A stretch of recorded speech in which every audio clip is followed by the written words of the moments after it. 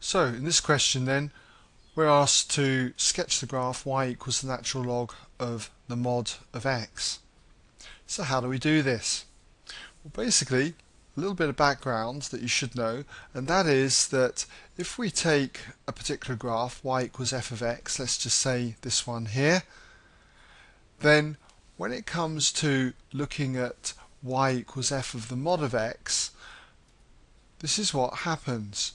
You end up with just taking the side to the right of the y-axis, this part here, which I've sketched below, and when you've drawn that part in, you've got to then take this part and reflect it in the y-axis.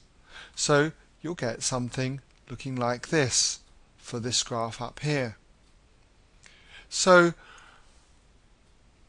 when we're looking at this graph, what we need to do is look at the graph of y equals just the natural log of x without the mod in, and if we were to sketch that, you should know that it looks something like this. It approaches the y-axis, never crosses it, so the y-axis is an asymptote. Okay, the curve comes up through 1 on the x-axis and then just starts to bend away like this.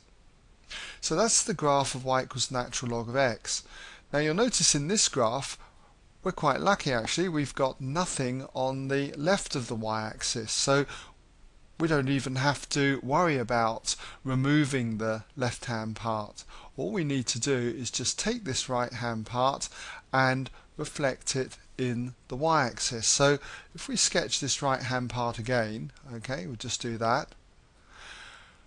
We know that it crosses the x-axis at the point 1, 0. Okay, we'll just put 1, 0 in there. And all I need to do is just reflect this part then in the y-axis, and what we get is this. So this is the graph now then of y equals the natural log of mod x. We've also got to say where it crosses the coordinate axis. Well, clearly it doesn't cross the y-axis because it's an asymptote, but we've got this point here which is a mirror image of this point 1, 0. So this point is going to be negative 1, 0. Alright?